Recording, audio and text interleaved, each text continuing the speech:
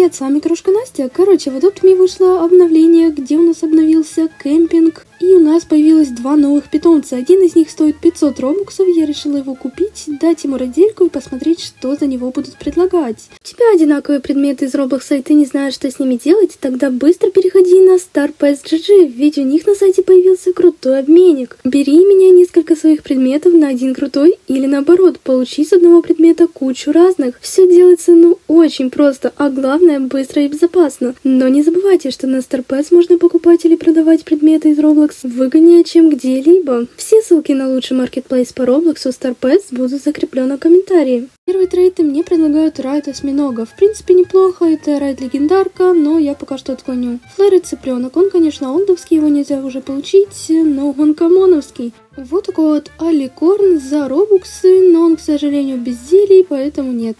Ага, шоколадные собаки, одна из них флай, все ясно. Неоновый райд пудель, понятненько. Флайрайд золотая божья коровка. Неплохо, в принципе, флайрайд легендарка. Смотрите, райд вот такой вот попугай. Насколько я знаю, он достаточно ценный. Я бы хотела согласиться, но я хочу посмотреть еще трейды. Кстати, советую вам подписаться на мой телеграм-канал, так как там я устраиваю разные розыгрыши на прикольных питомцев и игры, в которых можно бесплатно получить робоксы. Ссылочка на него есть в описании. Вот такая вот райд-акула, понятненько.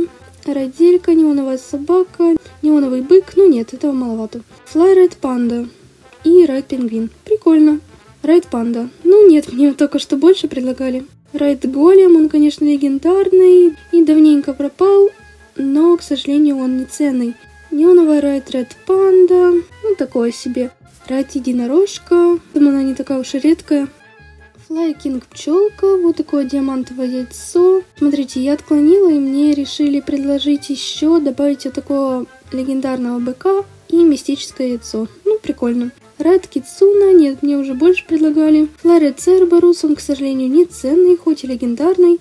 Вот такой клубничный бет, в принципе, прикольно, но он, к сожалению, уже начинает обесцениваться. Посмотрите, что мне предлагают. Зачем троллить вообще, трэш какой-то. Флайрайд божья коровка золотая и неоновая райд кошка. Нет. Райд кролик и райд верблюд. Понятно, но это самые обычные питомцы. Флайрайд додо, в принципе, легендарочка, прикольненько. Флайрайд феникс, тоже неплохо.